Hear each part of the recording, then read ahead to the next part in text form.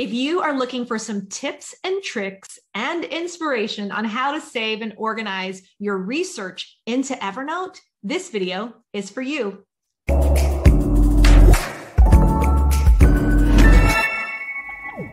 Hi, my name is Jennifer Majors, and I'm part of the customer success team here with Julie and Giorgio today. We are so excited. We serve customers just like you all over the world. Julian, thank you for being here. Jennifer, thank you for having me. Καλώς ήρθατε, bienvenue, willkommen, and welcome. And I'm looking forward to this workflow today.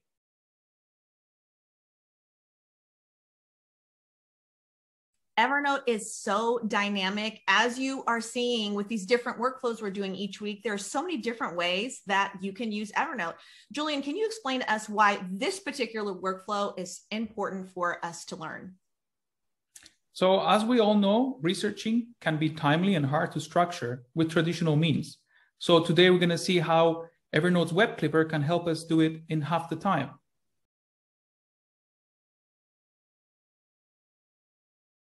I am super excited, but before we get started, two housekeeping items. Number one, we want to make sure that you are on the latest version of Evernote. So if you would go to evernote.com/download, please go ahead and install the latest version so that you can see all of the features that Julian will be demonstrating today. The second thing is that Julian will be demonstrating from an Evernote business account. If you are not an Evernote business user, that's okay. Stick around because we know that you are still going to be inspired by some of these, this workflow and the features that will be used today. So let's begin.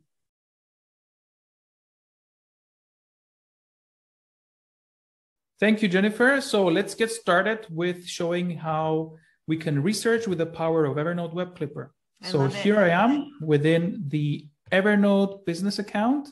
I've created a space called Remote Teams Management because this is a topic that we need to research right now. And I've created a little structure here of different notebooks. And I numbered them to help me with sorting them by alphabetical order.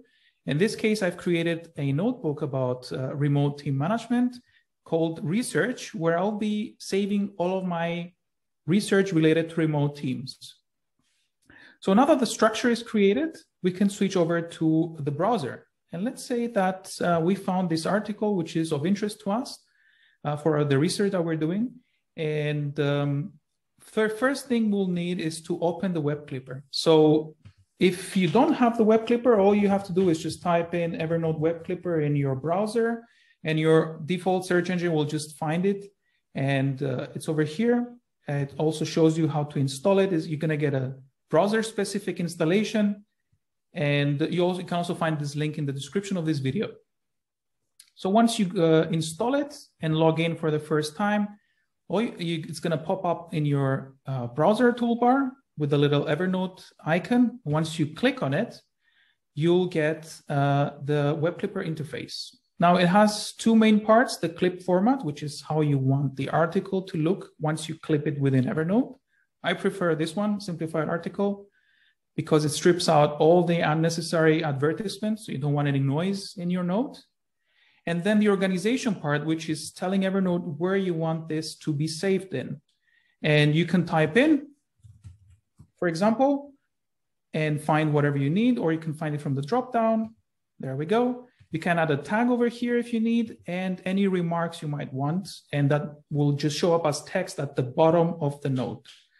And when you're done, just hit save.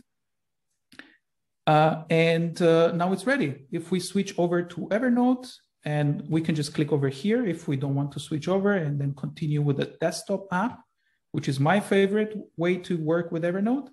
It's going to pop up. It's going to open it up within Evernote. Now let's have a look. Full screen with the little button over there. And everything is here and it's editable. So we can delete stuff we don't need, or we can add pictures, remove pictures. It has links as they were within the website, but most importantly, it also has the source, which can take us back to the original article, just with a click. All right, so now that we saw how to clip an article, I'm going to show you how to structure this, because as we know, structuring our research is a very big difficulty at the moment. And the way I do it is that I've went ahead and created a table with a summary of the research. There's already some work that I've done over here. So just a normal table. I added some rows and I colored them as well. Whoops. Just the Command Z. Don't want to delete it, but I love that you can just bring it back very quickly. What was that shortcut you did to bring it back? I'm on Mac, it's Command Z. On Windows, I'll be Control Z. And just happens very often when I delete something, just quickly go back to the original state. All right, so now that I have it over here, I want to work in parallel. So this is the article I freshly clipped. Right click on it or two-finger click and open in a new window. And if you're on Mac, you know that you can just click on that. And if I do it right, there you go. You can just tile the window to the left of the screen and then open the other side of Evernote. And once you have that, you can go full screen. And as you go through it, I like putting at the very top, I like inserting a checkbox and call that skimmed through because I want to know that I've actually read this article and finished with it so that I don't go over it once again or a colleague of mine that has to do the same job in the same notebook. So I just put that there at the top at the size of the font that I need. I want it a bit smaller. And as I go through it, for example, I read something here and I just put some pros and cons of remote work and the traditional work, depending on what I find over here. And when I'm done with it, I just tick that over there and I know that this has been finished. Now I can close this out. This is a guide to managing your newly remote workers. I will do the same in a list that I can make. So I want to make a list with sources, with all the sources that I've used so that I can have a quick overview, right? Mm-hmm. And this is useful to save time. So to do that, all I have to do is select the first node at the top, go to the last one at the bottom. In this case, we're in the notes section, so it's showing all the notes of the account. So we can just go back to the space, open the research notebook, and then go back down to the bottom. And while holding the Shift button on Mac or Windows, click on the last one, last node in the list. Then you can click on the More Actions option over here, the three dots, copy the internal app links. And then what I do is that I create a new note. I call this note Summary of Sources. And then just by using Command V on Mac or Control V on Windows, I will just paste all of those links over there to the notes. And again, I'm a checkbox freak, so I'm going to do a checkbox again. And this is the one that I worked last. So I'm going to tick it once more so that I know that myself and the team that I'm working with that this has been worked on and is ready to go. So they can continue working with the rest of the articles. Now, the reason it's green and looks like underlined, it's because it's a link, actually, an internal link that only works for people within the business account. Just by clicking on that, it will just open the node that you need. Now, I know that Matthew, he also created some research, but for some reason, he did this in another notebook, and I don't know where exactly it is. But I know that he created it, and he typed in, he had it also a handwritten note that had the word company inside. So in this case, all I have to do to find it easily is type in his name, and it's going to show at the bottom. We have here Matthew. So I'm going to add Matthew as a person as part of the search filters. Then I'm going to type in the word company because I know he wrote he had the handwritten company word. And over here, you can see that the word company, which was written by hand, has been highlighted by Evernote to show us, hey, this is where it is.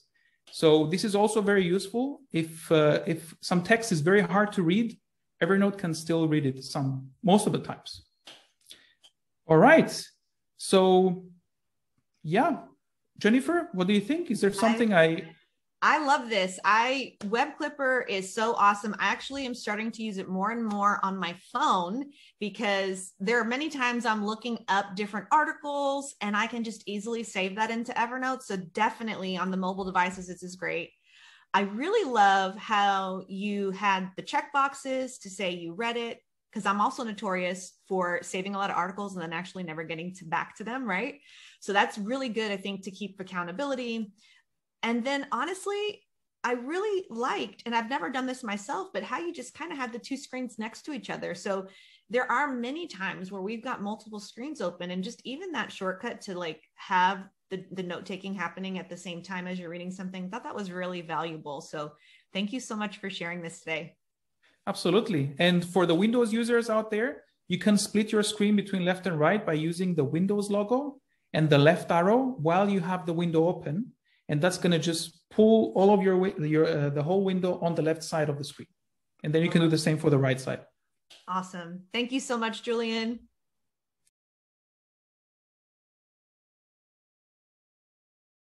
Julian, that was awesome. Thank you so much. Just to recap some of the features you went over, of course, Web Clipper is a huge one if you're doing research. You showed us how to do advanced search. You showed us internal note links, even searching for handwritten text. This was amazing. Thank you. Thank you, Jennifer. This was actually a lot of fun for me as well. And don't forget, to everybody watching, that you can always reach out to us directly by emailing us at customersuccess@evernote.com. And if you want to see more of this content, what do they have to do, Jen, again? They need to give us a thumbs up. Please let us know if you want to see more of this. Also, don't forget to share this video with the people that might like something like this. And where can they find the articles relating to the features we just talked about? Great question, Julian. All of the articles of the different features talked about today will be in the description box below. And since you're at it, feel free to also subscribe to this channel and hit the bell button. That's right. If you love this content, please subscribe. We have more content planned for you. We are so excited you're here. Don't forget to install the latest version of Evernote. That way you are going to see all of these features and more to come. Thanks again for joining us. Cheers to productivity.